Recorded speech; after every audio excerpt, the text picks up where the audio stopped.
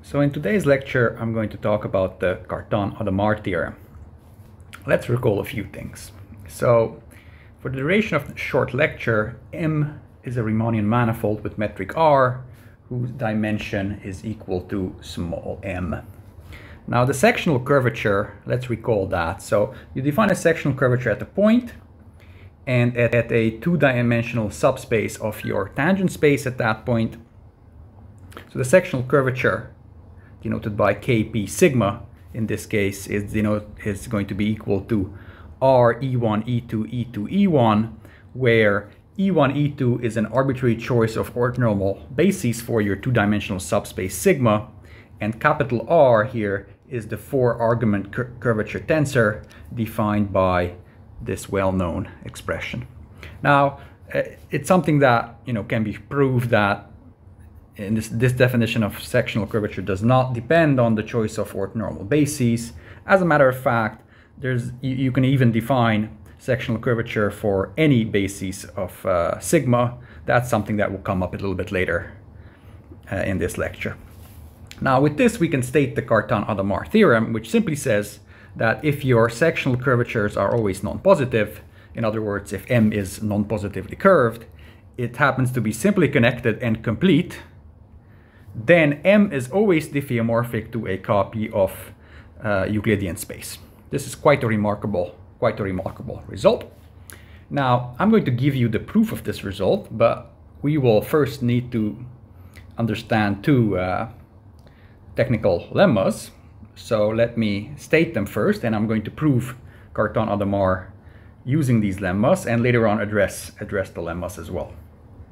Okay, so the first lemma says that if you're non-positively curved and complete, then geodesics on your manifold cannot have conjugate points. So any Jacobian field along any geodesic cannot have vanishing point. Now this implies that the exponential map is always a local diffeo. So this is a result that we argued. The conjugate points are exactly the points where the exponential map has degenerating Jacobian. So if you do not have conjugate points, then the Jacobian of the exponential map cannot degenerate, hence it's always a local diffeo. Now surjectivity of the exponential map follows from completeness, right? So this is simply a consequence of the Hopf-Rinow theorem, whose proof I've given in the previous video. More specifically, right, so if you're complete, then you're geodesically complete. And geodesic completeness always implies that any 2 points on your manifold can be joined by a geodesic, so the exponential map has to be surjective. Okay, so this is the first lemma, so let's accept this. I'll give the proof in a bit. And then lemma 2 is a purely technical result.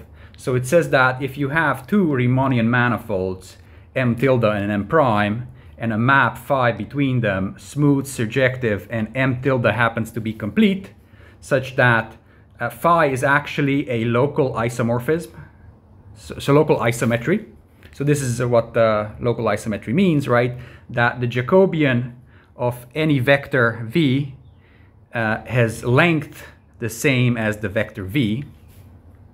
So if you have a local isometry, then actually under such circumstances phi is always a covering map.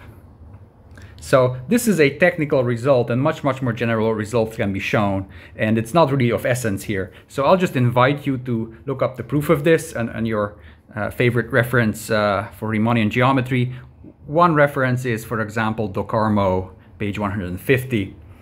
Now let's accept lemma 1 and lemma 2, and I'm going to prove Cartan-Hadamard using these two lemmas. So let's just pick a point P on my manifold, and by the first lemma, the exponential map with base P is a local surjective diffeomorphism. So let's pick M tilde to be just simply TPM, the tangent at P, tangent space at P, and then let's pull back the the metric R from M using the exponential map. Now, since X is a local diffeomorphism, R tilde is always going to be a Riemannian manifold, a Riemannian metric. So in particular, exp is going to be a local isometry with this, the Riemannian structure formed by R tilde. Now, local isometries preserve geodesics locally. And we also know that exp, the exponential map, by definition, sends Euclidean geodesic rays from the origin of the tangent space to geodesics of M, right? So this means, these two facts together, preserving local geodesics and sending rays to geodesics of M, means that TPM R tilde, if in this Riemannian structure you look at geodesics emanating from 0, they have to extend forever.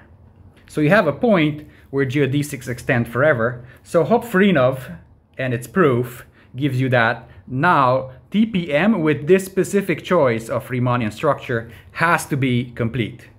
Moreover, we knew from before, right, another application of Hopf-Reinov, that XP is actually a surjective map. So what do we have now? So we're exactly in the situation of lemma 2, right? We have a smooth and surjective map, XP, so phi is actually XP here, between two Riemannian manifold. The first one of them is complete.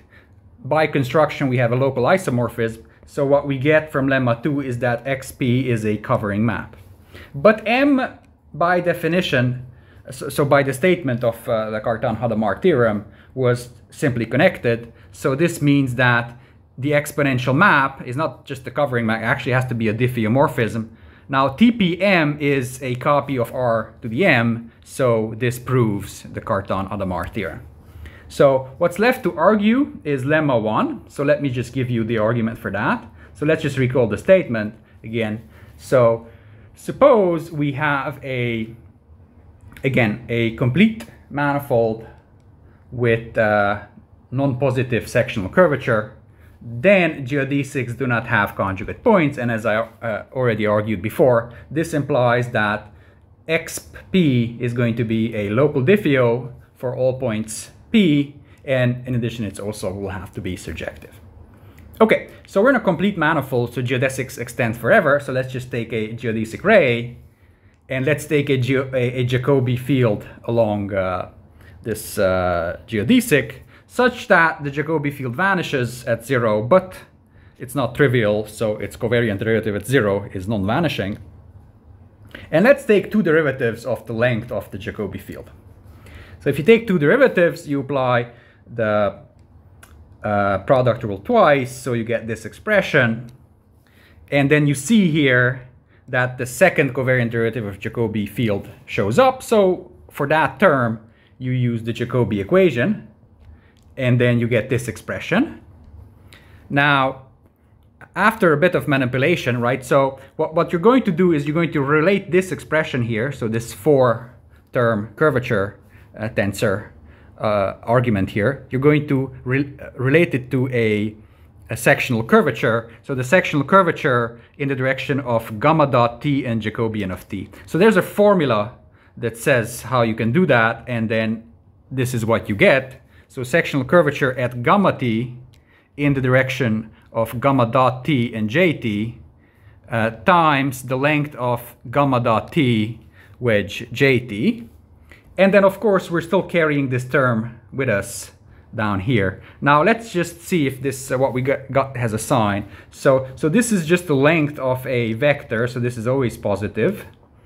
The sectional curvature is always non-positive, so with this negative sign here, it's always going to be non-negative, and this is non-negative as well. So this whole expression is non-negative. So we get that the second derivative of this expression is always positive. So this means that the first derivative has to always increase. So this is the first derivative, and this is again what the first derivative is after an application of product rule. Now what we notice is that at t equals 0, right, this is the expression for it, and then since j0 is equal to 0, then this expression equals 0.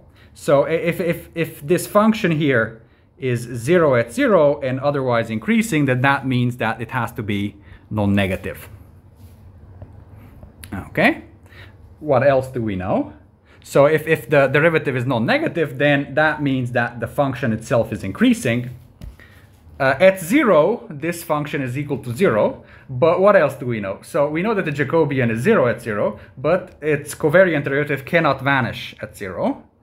So after expanding covariant derivatives in local coordinates, this means that actually in a small neighborhood for the time parameter, the Jacobian field cannot vanish at all. If it would, then the Jacobian would have vanishing covariant derivative there. So this means this is equivalent to saying that the length of the Jacobian for small time parameter has to be positive. But the length function of the Jacobian is actually increasing, so that means that the Jacobian has positive length everywhere. In particular, right, so if the Jacobian has positive length everywhere, for every positive t, specifically for positive t, of course, at t equals 0 is 0, then gamma cannot have conjugate points, which is the desired conclusion. All right, so this wraps up the proof of the Cartan-Hadamard theorem. If you notice some typos, please definitely let me know in the comments. If you like the video, please like and subscribe. Thank you for your attention.